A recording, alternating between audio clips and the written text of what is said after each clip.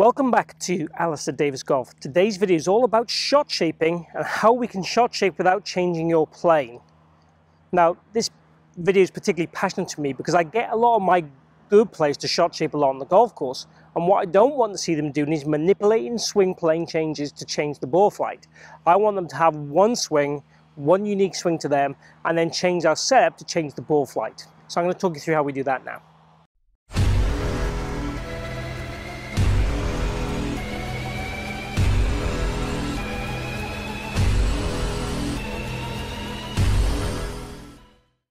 So, as we said, we're going to talk about fading the ball particularly today in today's video, and then you can take the same formula to a draw.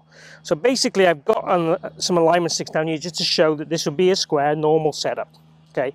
And we'd have our unique plane that we'd have in order to hit a straight shot or attempt to hit a straight shot every single time. Now what I'm going to do today is try and change the setup to change the ball flight without changing that plane. So I want the same backswing plane, the same downswing plane every single time, but we're going to manipulate the setup to change the ball flight. So let's talk fade. So if I was going to hit a fade now, and say I wanted to hit a moderate fade, I am now going to make sure everything now aims left. And let's just give you a target from here. If we look at this T marker in front of us here, if I say I'm going to aim over the top of that T marker, well, I'm going to hit a fade shot over there. So if I move these to the left, like so, stand myself square now, so I'm aiming towards that T marker. That would be a neutral swing position, and again, a neutral swing plane, everything to hit a straight shot over that T marker. Now, only thing I'm going to change there is at address, I'm going to rotate the club head to the right, 2 to 3 degrees, and leave it there. Then I'm going to retake my grip. So my grip now is on a weak position on the handle as I would look at it, but in a neutral position in regards to my body. So this is presetting that club face in an open position.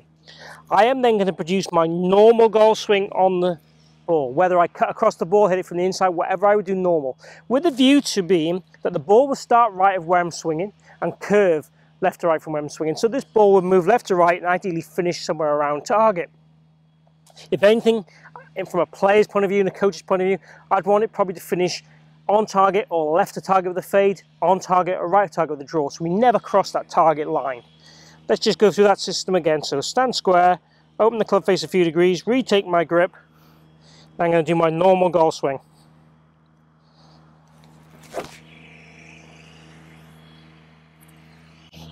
Okay, so the key with this is we try and take the right side of the course out of play. We're going to set up in a way so we never cross that target line, and anything down the left hand side is seamless success. If it fades onto target, fantastic. Draw will be the same.